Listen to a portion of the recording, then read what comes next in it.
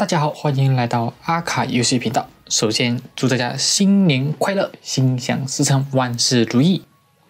又到了我们1月1度的生放送更新讲解。最快的更新也得在9号上线。先是更新的支线任务，支线任务是有关演唱会的任务。演唱会会分为2首歌，听完演唱会后会获得 buff 加成。然后就是有关游戏内容的更新，先是万众瞩目的40级上线开放。当然也有人会问，提升等级后也没有东西可以刷，那不是一样吗？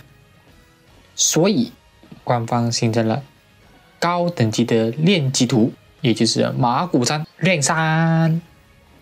在高等级练级点会提升 Trial 的生成，而且还会有几率生成变异敌人。在变异敌人身上会掉落比以往的敌人更多的梅西塔，除了大家喜欢的梅西塔，还会掉落新道具。新道具的功能是能让武器突破强化上限至+50%。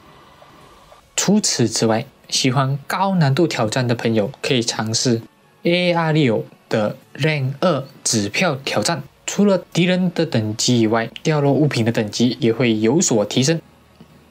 讲了那么多的高等级游玩点后，我们的 PSO2 招牌紧急任务，那你可以不在里面呢？旧地图的紧急任务也会有增加高难度选项。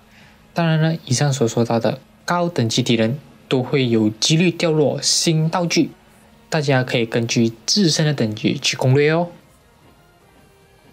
好，说完有关等级与高级图的讲解，我们进入有关功能的更新。首先是每个月都会更新的 Mission Pass， 跟以往一样会新增一些服装造型与道具。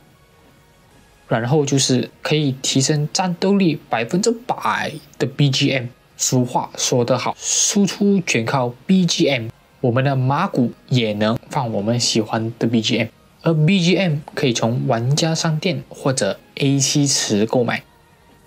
然后就是玩家信息考，能让陌生的玩家快速的认识你，并且组队游玩。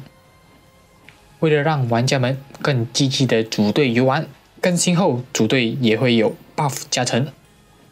最后就是我们的 AC 服装池啦，这一期的造型是非常绅士的管家风格。我个人觉得官方比较会制作这种老男人造型，虽然我也很喜欢美男子，但是捏美男子的难度是真的高。都有了管家，哪里可能没有可爱的瘦娘女仆呢？